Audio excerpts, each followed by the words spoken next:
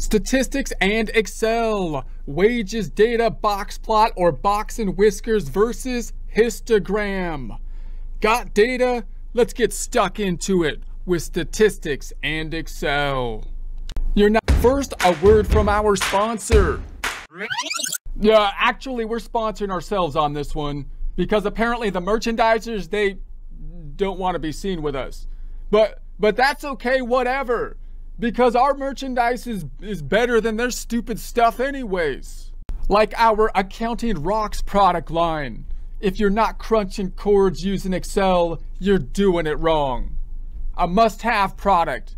Because the fact, as everyone knows, of accounting being one of the highest forms of artistic expression means accountants have a requirement, the obligation, a duty to share the tools necessary to properly channel the creative muse. And the muse, she rarely speaks more clearly than through the beautiful symmetry of spreadsheets. So get the shirt, because the creative muse, she could use a new pair of shoes. If you would like a commercial-free experience, consider subscribing to our website at accountinginstruction.com or accountinginstruction.thinkific.com. Not required to, but if you have access to OneNote, we're in the icon on the left-hand side, OneNote and Excel presentation tab, the 1024 wages data box plot or box and whiskers versus histogram tab. Also, we're trying to upload our transcripts, so you can also go to the view up top, use the immersive reader tool if you so choose. You can change the language of the transcript and then either read or listen to the transcript in multiple different languages. Desktop version of OneNote here. We have our information, our data on the left-hand side. It's the same data that we saw in a prior presentation related to wages data or salary data that we are imagining for a corporation. Now, once we have the data set, how we sort the data set might be in some way dependent upon what we plan to be doing with the data set. So for example, you might have someone arguing about whether they deserve a raise or not, and they might be using the relevant salaries of other individuals to make their argument, for example. Usually, however, when we have a data set, we're going to want to put it in some kind of order. So that's the first thing we did. We took the data, which might be in a random order. Usually it could be in random order because you took a random sample and it might be ordered by the sample, or because it's, say, in alphabetical order or something like that. And what we would typically like to do is order it from lowest to highest or highest to lowest. We can do that quite easily in Excel, Excel being, of course, an amazing tool. Now, once we have that, oftentimes we want to then visualize the data. That helps us to give a visual representation. So we talked last time about the box and whiskers, which gives us a nice visual representation. And it also gives us those key kind of data point calculations on the box and whiskers. The second type of visual representation is going to be the histogram. So there's the reveal. Here's the histogram.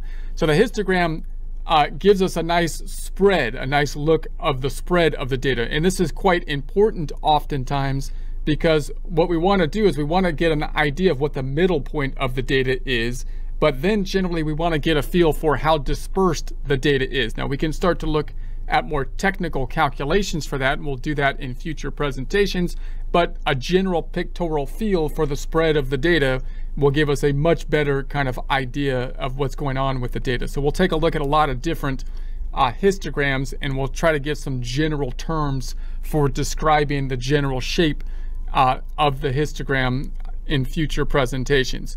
But if we just compare these two things, you'll recall that the box and whiskers gives us a nice compact view with a lot of the numerical data kind of packed into it. So here we added the numerical data on it, so you get to see everything, the X representing the average or the mean. You've got the line in the middle, that's the middle point of the data, you'll recall from the prior presentation.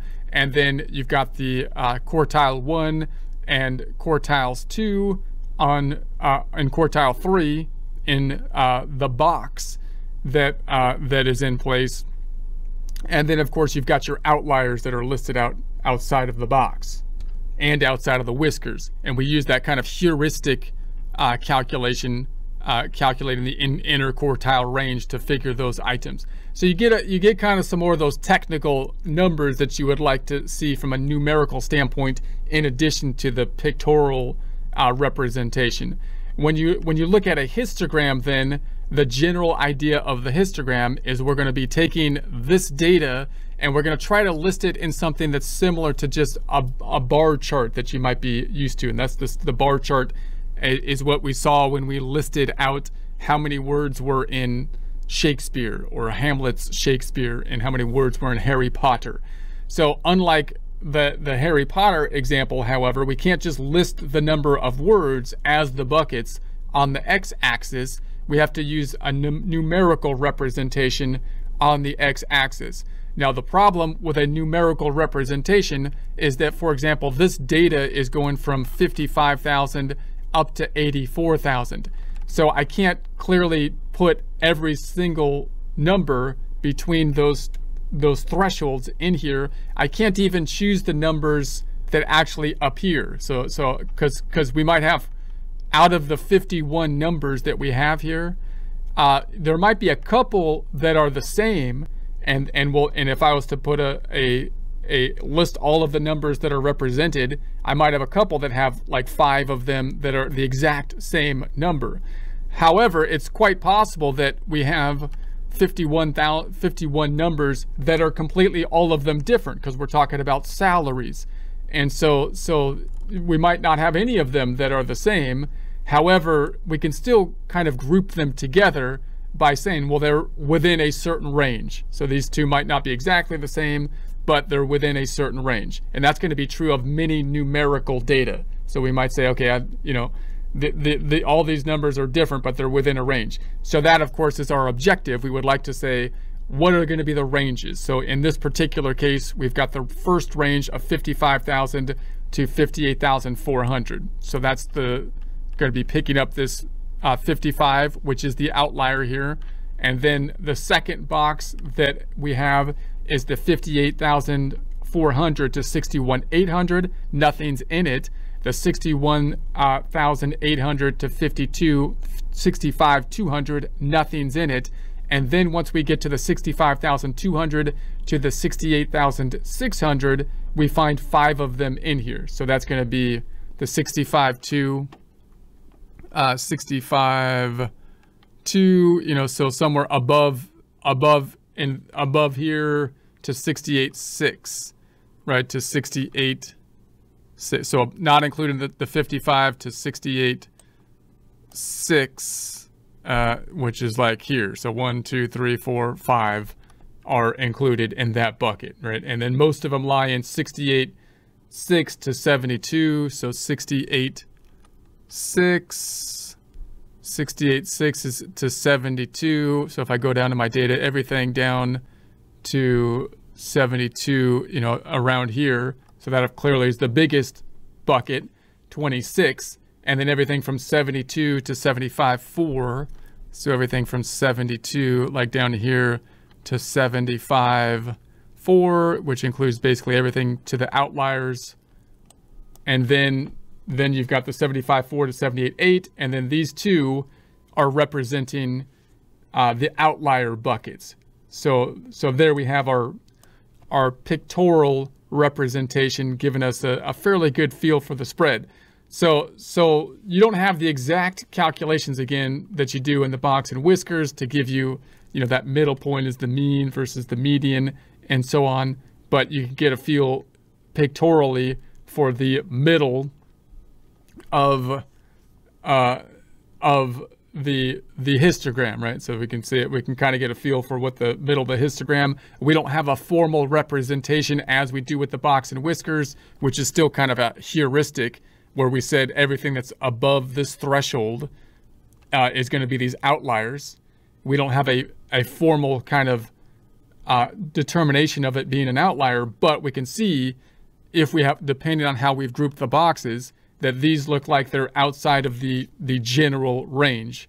So we see that kind of intuitively in that way.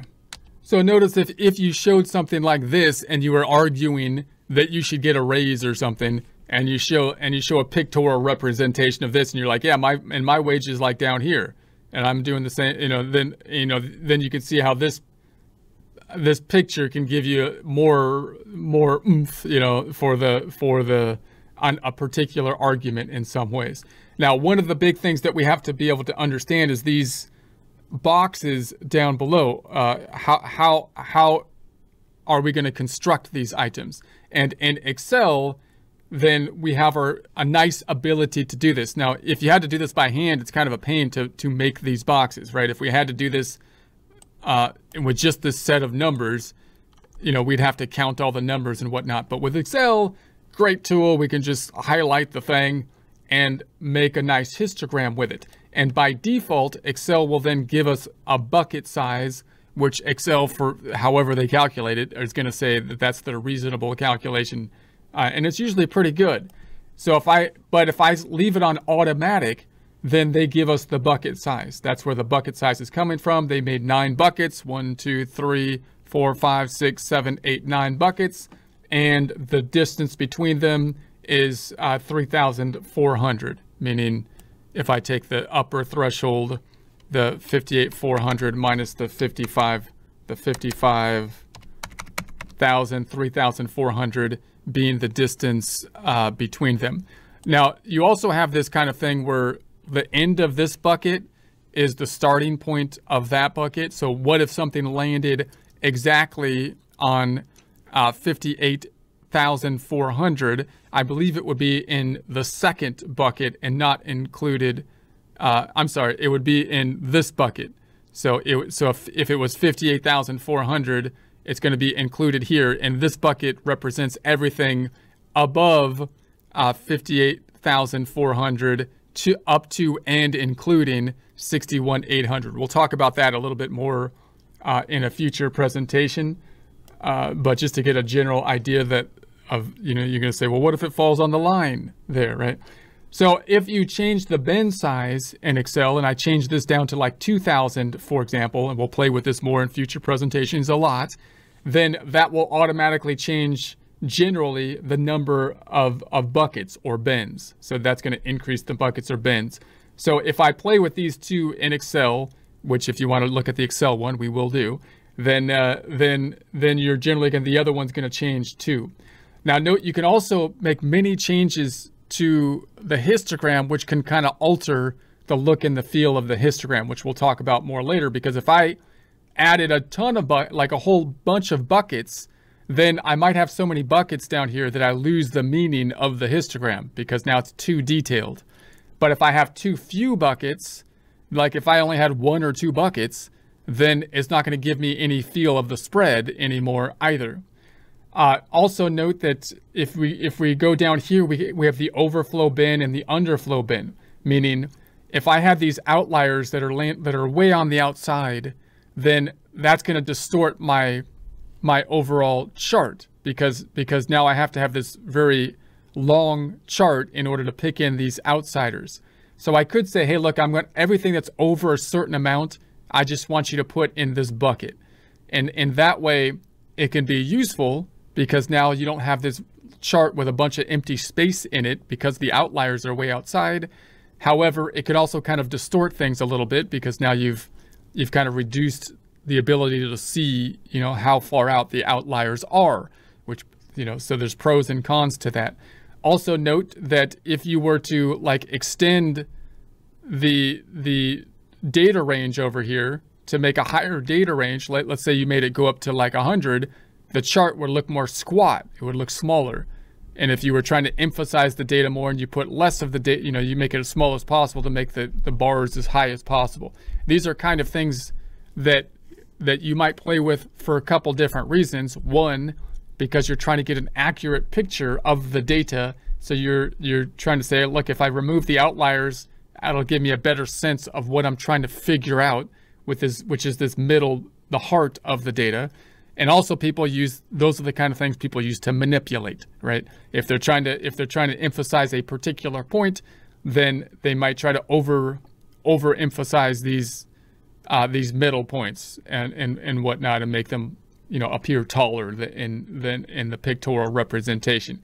So for what we want to do is we want to be able to adjust the histograms so that we can get the most meaning from it, and we want to be able to see how histograms are adjusted so that when people kind of use deceptive manipulation of the histograms, we can say, you know, I'm not sure you're giving an honest representation of the data because of this or that, or if you looked at it from a different angle, we might come up with a different result.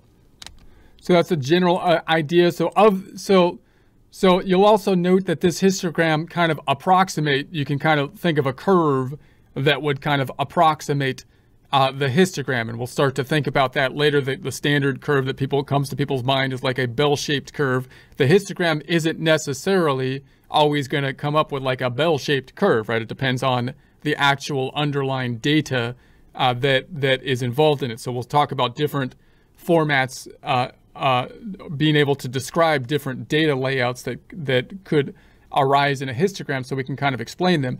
If we can come up with a mathematical curve, the most famous one being a bell curve, but if we can come up with some kind of curve that we can define with a fairly simple mathematical equation, that would be great, because that allows us then to make predictions mathematically a lot more easily. Whereas if you have a set of data, the data could not be applicable to a curve. You might have a data set that's just, you know, there's no way to come up with a mathematical representation very easily without, you know, complex calculus or something. So anytime when we see a trend that we can approximate with a pretty simple function that we can represent with a curve or a line or something like that, then obviously that would be a more simplified thing to do from a mathematical perspective. But for now, we're just going to look at these different kind of histograms and see if we can then explain the data on the histogram, like it's skewed to the left and it's skewed to the right or something, those types of things, to try to describe the pictorial spread of the data. So the general idea here is that we want the actual data over here is great. The average, the median, the mean, quartile 1, quartile 2, the pictorial representation of the box and whiskers gives us both a pictorial representation and some of those more technical kind of numbers and a general sense of the spread. But then when we're really looking at the spread, that's when we really would generally probably go to like a histogram type of format, something like this, to really get a sense of what the spread is. And then, of course, the next step would then be, is there some way to approximate this shape with an actual line that maybe we can even make a function from, a mathematical equation? And if we could, that might help us to make predictions based on the equation, which would be nice.